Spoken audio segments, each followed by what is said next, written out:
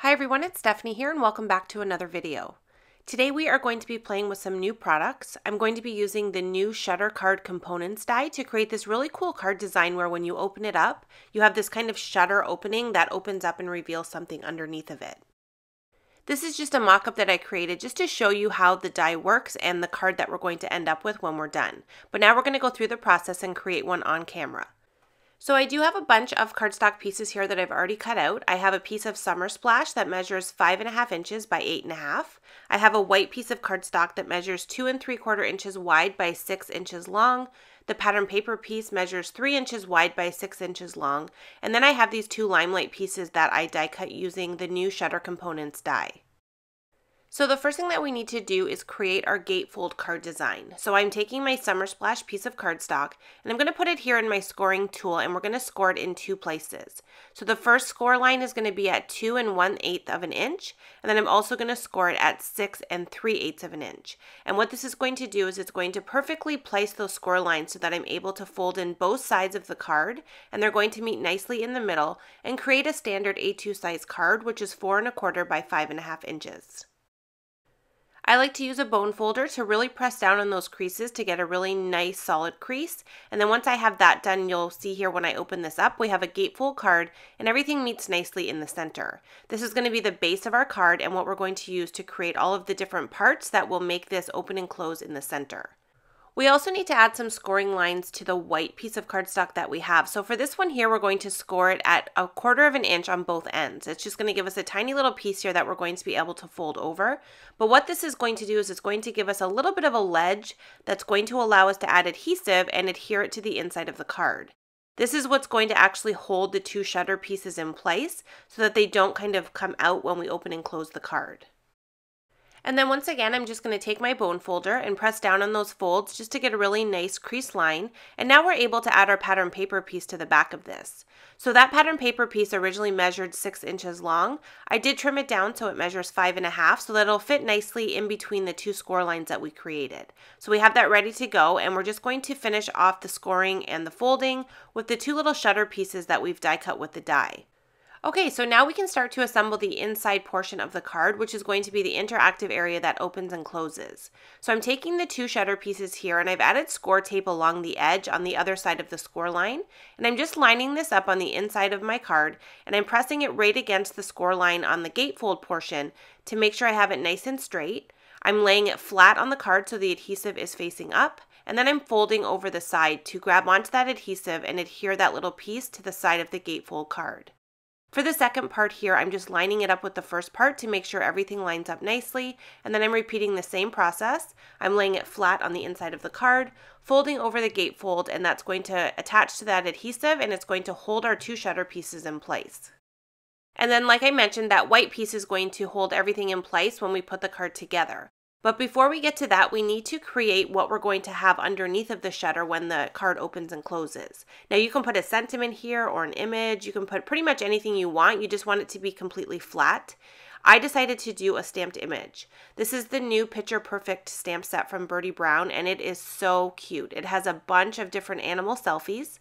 And the sizing on them was really great for the inside portion of the shutter card. It was nice and large, so it fit perfectly in that opening. So I decided to create a picture that we're going to add on the inside, and then we're going to do a second one that we're going to put on the outside as well. So I'm not going to leave all of the coloring in the video. I'm just doing some basic Copic coloring. I'm using a few shades of each of the colors that I picked, which is brown and gray for the cat and the dog. And then I just colored those in very quickly. I also added a little bit of BG10 to the outside of the images. I just didn't want it to be completely stark white, so I liked the little bit of aqua that we kind of added, just highlighted the images a little bit more. Once I had the coloring done, I just took my scissors and very quickly cut around the image. Since we're not going to see any of the edge pieces anyway, it doesn't really matter if you have it cut out perfectly.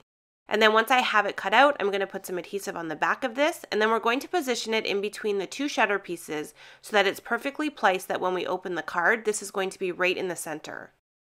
You kind of just want to gently put it in place and close the shutter pieces until you're sure you have it exactly where you want it. And then once you have it where it needs to be, you can just press down firmly to fully adhere that to the inside. And now you can see it's right in the center, and when those two side pieces are fully open, we can see that entire image when we open the card. Now I need to create a hole on the front of the little white panel. This is what's going to allow us to see through and see the actual image in the shutter card. So what I did is I just put it underneath of the two shutter pieces and put a little bit of a pencil mark at each corner. This is just going to help me know exactly where the shutter opens, so I know exactly where to place the circle.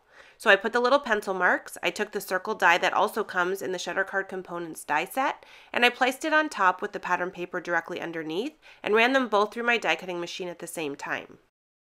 And now that I have the hole cut out, I can go ahead and adhere my pattern paper piece directly under the white piece, so I'm just adding a bunch of adhesive onto the white piece, lining everything up, making sure the holes line up perfectly, and then just adhering that together. And now this top piece is ready to go and we can add it to our card. Now since we have a smaller area behind the score line, I'm going to use 1/8 inch score tape on these little pieces here, which is going to secure that really nicely in place when we add it to the card.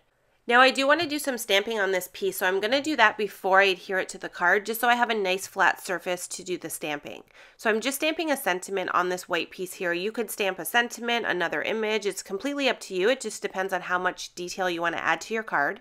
I just went with a sentiment that says, "You help make me my best selfie," which I think is so cute.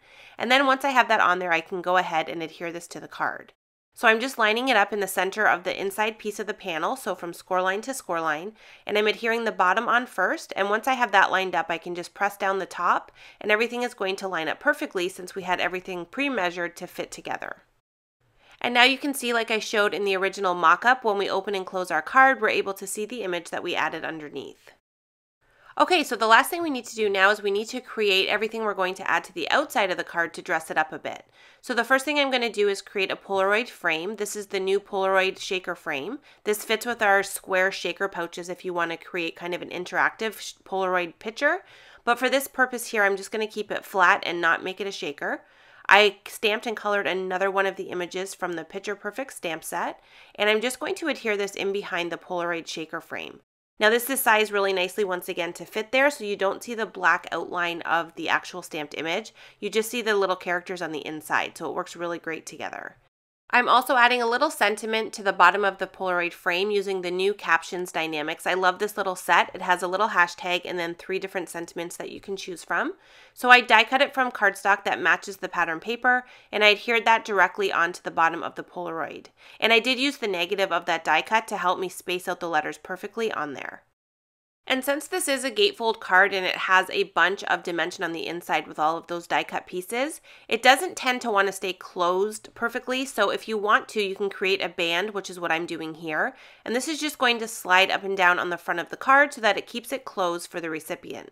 I just used a strip of white cardstock, and I kind of used the card as my guide to figure out where the score lines needed to be. I just kind of put it around the card and folded it, and then I added a piece of the stripe pattern paper to the back of this as well, so we had a little bit peeking out on each side, and then I added adhesive to fully close this so it formed a closed loop. And this is just going to easily slide up and down onto that card base and keep everything closed together. I also wanted to add a little bit more detail to the 2 gatefold pieces on the card front. I felt like they were really plain with just the cardstock. So I took 2 pieces of pattern paper. This is just a blue pattern paper with little tiny white hearts. I cut them down so that they would fit on the 2 side panels with a little bit of a border. And I'm just adhering them directly on there with some regular adhesive.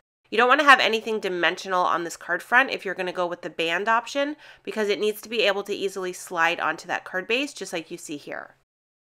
And then last but not least, we just need to add our Polaroid frame that we created. So I added some adhesive to our little band piece and then added this on kind of at an angle for a little bit of a different look. And then you can see when you slide that band off and open the card, we have this really cool interactive element on the inside that opens up to reveal a second image. Now I did do a little bit more onto this card after I filmed the video. I decided I wanted a little bit more contrast on the front. So I added a little sentiment strip that says "You're Insta Famous." And then I also added one on the inside that says "We Just Click." For the outside one, I just kind of added it on an angle so it would line up nicely with the Polaroid image. So that is our new Shutter Card Components die. It's a lot of fun and creates a really cool interactive design. And it's just really neat to kind of open up that card and see something unexpected on the inside. So I hope you got some ideas on ways that you can use this new die with your card making. As always, I appreciate you being here for another video, and I hope to see you again soon. Thanks so much for watching.